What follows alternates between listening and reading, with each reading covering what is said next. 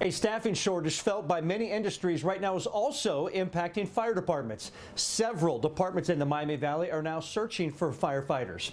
2 News reporter Allison Gens is following this story and shares new information how the firefighter shortage is impacting operations.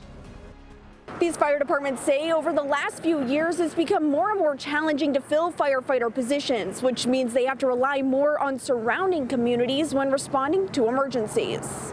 The Riverside Fire Department is looking to hire 4 to 6 part-time firefighters. Even with lots of openings, Fire Chief Daniel Stitzel expects only a handful of applications. 25 years ago, we would have 1 opening and you'd end up with like 100 applicants. Now, if I have 4 openings, I may have 10 applicants for those 4 openings. Stitzel says part-time firefighter positions are usually a revolving door with a high turnover rate, and that impacts even their full-time staff.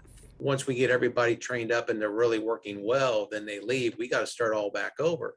So even my full-time staff, I can't really get them past that basic training level. The Dayton Fire Department also hiring new full-time recruits. The more folks that we have in that applicant pool, the better off we are. Public Information Officer Captain Brad French says fire departments rely on having enough people on staff to respond to emergencies. Firefighting and EMS are both very personnel-sensitive activities, so we need people, and we need people that are well trained, that have a good attitude, that are ready to do this job. While dealing with the staffing shortage, Stitzel says fire departments depend on mutual aid from surrounding agencies, and that need for outside help could get worse. Kind of a regional approach and helping each other out is what we're doing. I foresee that continuing and maybe even getting more so. To find out more information about the open firefighter positions and these fire departments, you can find the story on our website, WDTN.com. In Dayton, Allison Gens, 2 News, working for you.